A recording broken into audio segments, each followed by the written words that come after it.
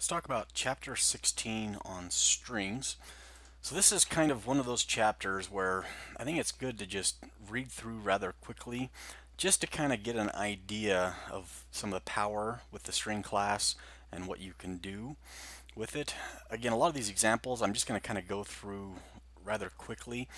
Just try to keep these pieces of nuggets of information in the back of your mind for later use, just so you know some of the things that you can use with strings. So I think up to this point we've been using strings already. So taking a look at how they're actually declared here. So you can see we've got a string, hello there. As a thing that you do need to understand is that if you use this @ sign, then that'll literally interpret strings, and so you can't use escape characters. And so it's nice to have this @ when you're, for instance, using file paths, so you know there's going to be backslash within that file path. So that's where you can use this @ symbol to make sure that you use this string literally.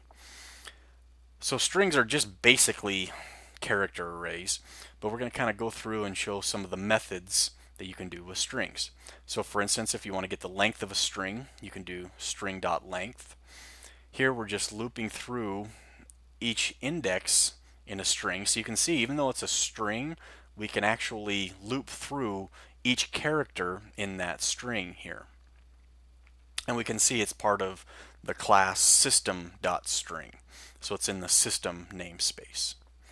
So again, I'm just going to go through some of these a little bit quickly, just because a lot of these aren't too interesting, but just some good pieces of knowledge to know if you ever need to manipulate strings. So here we've got 4 different strings declared, outputting into the console.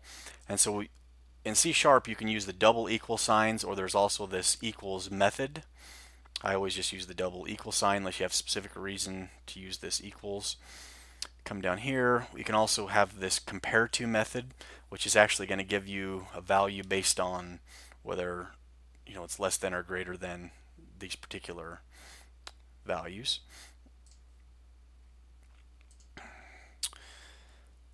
Alright, so we've got an array of strings now, and so what we're doing is we're looping through this array. We're taking a look at each string. So this is how we pull out the first string, and we determine if it starts with st, for instance. And then we're displaying all the ones that start with st. And then here we're actually saying, hey, does it end with ed?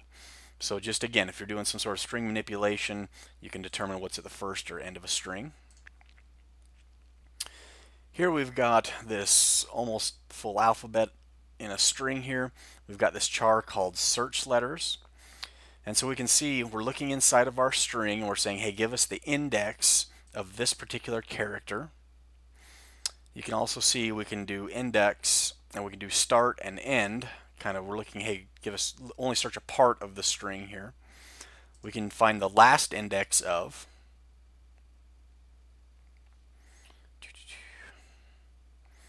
We can also find the index of any, finds the first occurrence of instance of any of these. And then last index of.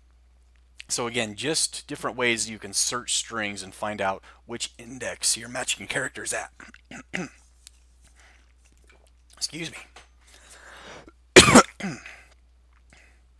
So here we have a whole bunch of letters again. And what we're doing is we're just going to pull out a substring now. So we have letters.substring.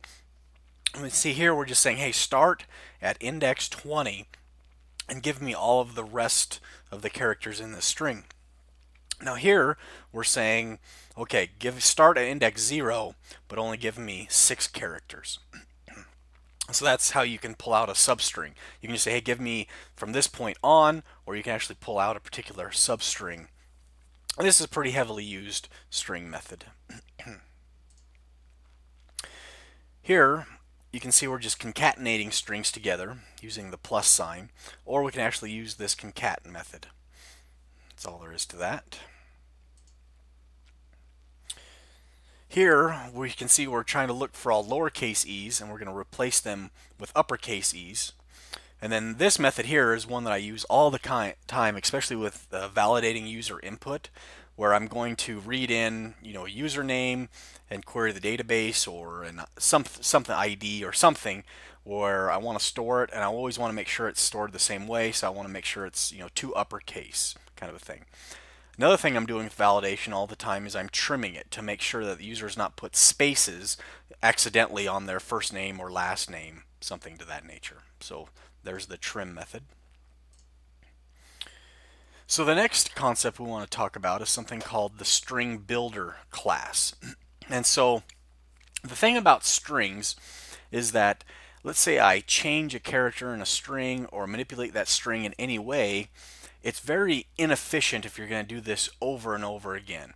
Because every time you change even an individual character in a string, it has to actually allocate a whole new string and then copy that new string in, which is very inefficient.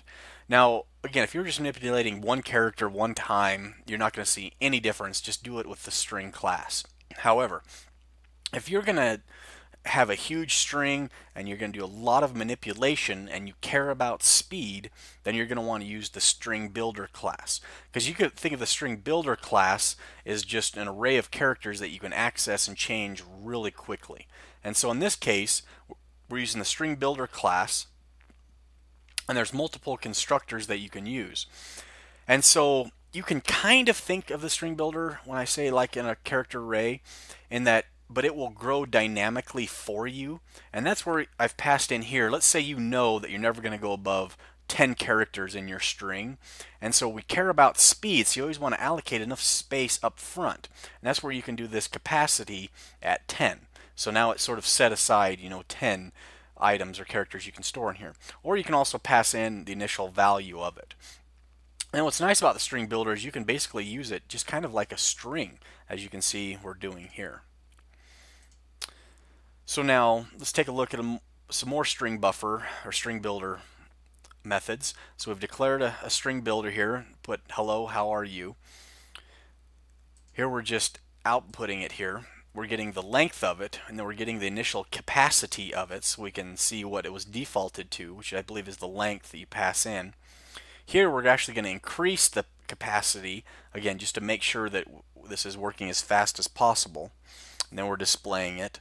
And then we're setting, hey, set the length now to 10, so you're truncating it down, the characters that are in here, and then you're displaying it again.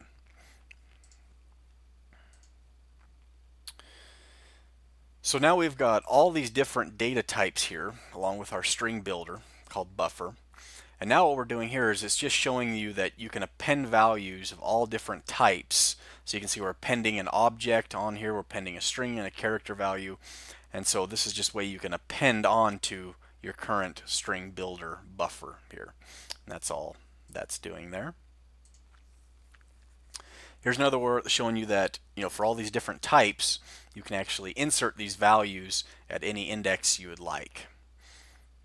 You can also remove, particular elements starting at an index, and then how many elements you'd like to delete. So the last thing I want to talk about now is char methods. So we've got this structure called system.char. And this is really nice for validation or testing individual characters. And so what you can see here is that inside char, if all you say is char dot, it's going to come up with a whole bunch of handy little methods that you can use to validate individual characters. So for instance, we can determine if it's a digit, a decimal digit. We can see if it's a letter. We can see if it's a letter or digit, if it is lower, is upper, is punctuation, is symbol. And so this is really helpful. You can either loop through a string, like let's say the person's entering in their name, and we want to validate it that they didn't put any symbols in their name. It doesn't seem like that would be valid, so you would loop through each character, and then for each character you could make sure that it's not a symbol, or you could just say, hey, make sure each character is a letter, and that would be a way to validate. So these are just some helpful methods within this char structure.